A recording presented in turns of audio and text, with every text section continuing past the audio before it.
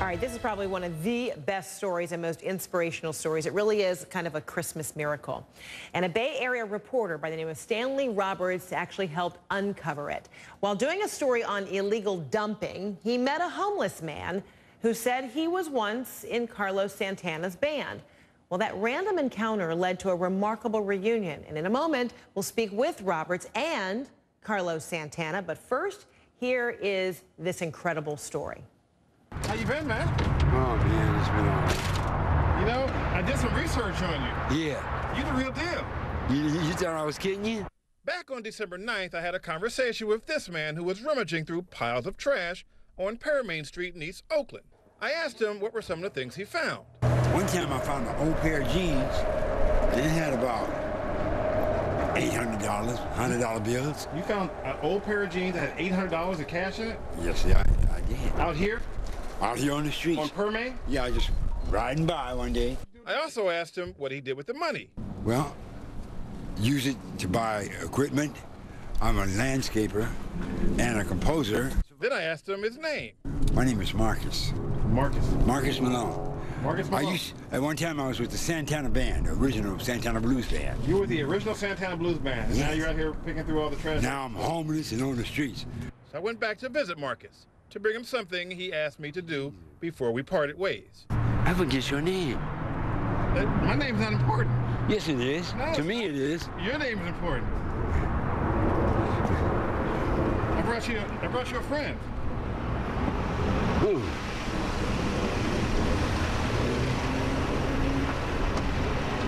Man! Marcus the Magnificent Malone. Oh, my God.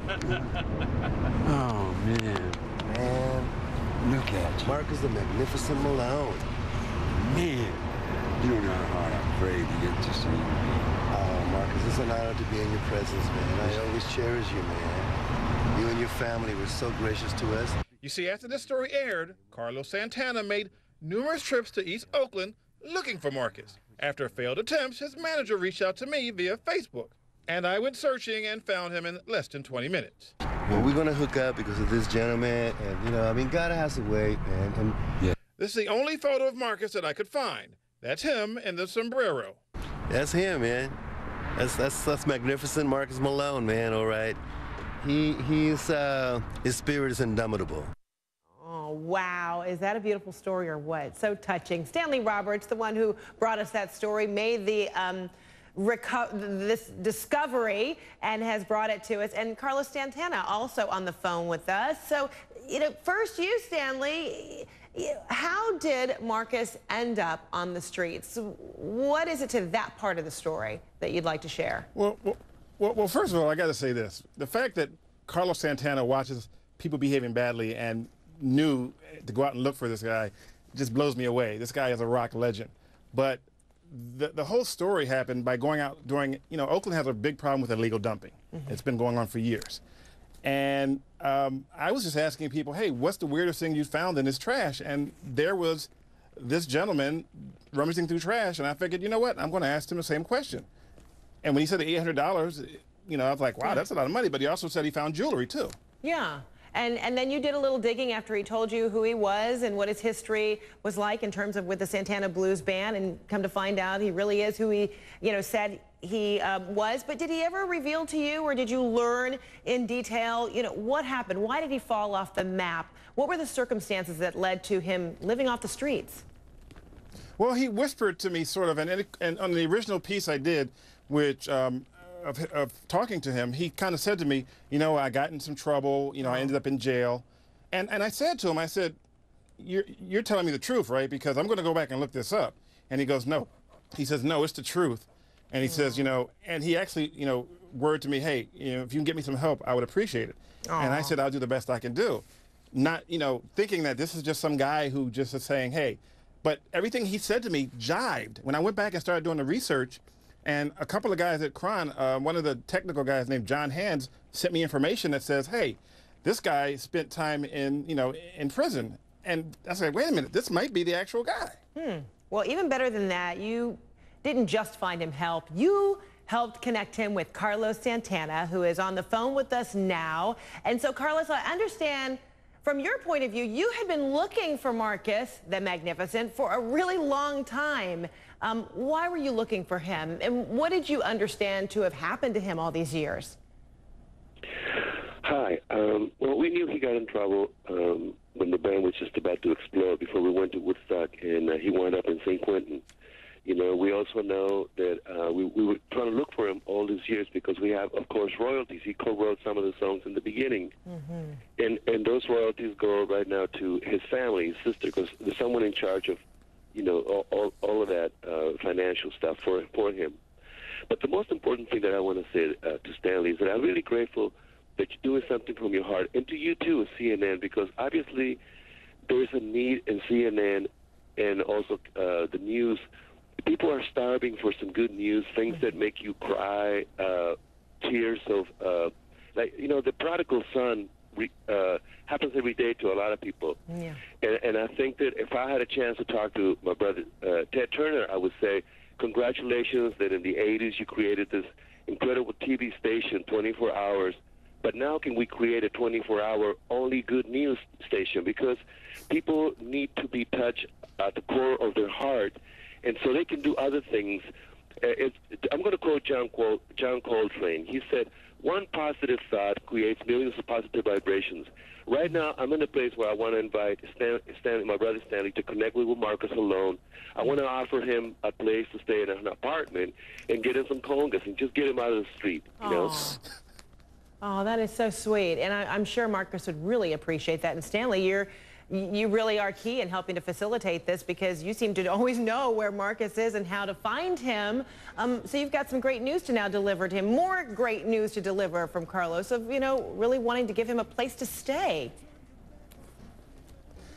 So Stanley, I just got off the phone. Are in need right now. Obviously, it's gone viral. It's in India, it's in Malaysia, it's everywhere. And people are crying, you know, and they don't mind crying. They don't mind crying tears of gratitude and joy.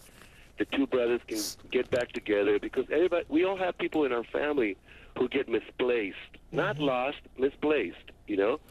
And I think that for me, what I would like to see before I die, you know, is a TV station 24 hours that only shows beauty, elegance, excellence, grace, dignity, redemption, and just take the high road, aerial view, the big picture, which is compassion. Wow. Well, you know, Carlos, your positive vibrations are being felt everywhere now, and this is just so beautiful. It really is an uplifting, encouraging story, and just to see how genuinely happy the two of you are to see each other in this videotape we're looking at. You know, it is heartbreaking, it's touching, and it definitely brings a tear to everybody's eyes. So now what with your relationship with Marcus? You had been looking for him for years. You know, he fell on the hard times, just as you explained. You know, some bumps in the road, but and you're offering him a place to stay, which is amazing and beautiful and brilliant. And what now in terms of your relationship? Even is it difficult to even look in the crystal ball to look ahead? I mean, you've already done so much here. No, it's very clear. You know, there's two things that I'm concentrating right now. It's just miracles and blessings, blessings and miracles. I want to offer my brother Marcus Malone an opportunity to record on my next album with the original band, Greg Raleigh. We wrote a song for him called Magnificent Marcus Malone. Wow. So we want him to play on it, and we're going to start, Lord willing, next month. January or February, so I would like to stay in touch with Marcus, get him some congas so he can get his hands hard again, you know, because he hasn't been playing congas for a while. And I invite him to be, so there's a follow-through to Stanley's, you know, you're a manifestator. You manifested, you know, you created this thing. You're a will maker. And I offer you my heart's gratitude, Stanley, because what you did it's more than, you know, it's a story of redemption, like Bob Marley. Thank you for being who you are, and thank CNN. All of us together, we can make a difference in the world. And, you know, less money for the Pentagon and more money for love. Well, I'll tell you this. I just got off the phone with Marcus a few minutes ago, and we were both on the phone crying because he thinks this is a blessing. He wants to get back into the way things are. And I said, you know what? You're an icon history in San Francisco and in the music industry, and you shouldn't be living where you're living right now, and we're going to do everything we can. You know, I'm with KRON for, you know, I've been there for a long time. This is the biggest story I've ever come across. It all happened by happenstance, being at the right place at the right time. I firmly believe that there is a reason for everything, and I want to see, you know, Marcus perform with the band again. We all do. Oh, he will. You know, he will. This is now on that course. Thank you for everything. You know, I know time is really valuable to all of you, and I will say that it is really important to invest at this point emotionally with more love, less fear. You know, there's just too much fear on TV.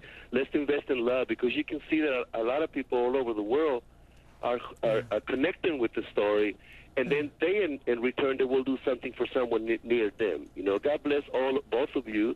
And yes, this course that you started with Stanley, with Marcus, it's on due course now for us to have a divine story, divine redemption story, and we will offer him, you know, whatever we can offer him for him to stand back on his feet with elegance and grace and live a happy life. Carlos Santana, that is so beautiful. Thank you so much. And Stanley Roberts, also for bringing us this story and bringing these two men together, Marcus Malone. Congratulations for an incredible effort, and happy holidays. And it is indeed a beautiful Christmas miracle. And thanks so much to all three of you for inspiring us all. Appreciate it. Well, you know, I have to say, you know, if it wasn't for KRON giving me the ability to create this segment, you know, this probably would never happen. And had I not talked to him and just assumed that he was just some guy making up something, this wouldn't be where it is today. Well, the beauty of never making assumptions. So, you know, you took it a step further, and I know he's grateful for that. Thanks to all of you, gentlemen. Appreciate it. All the best. We'll have much more in the newsroom right after this.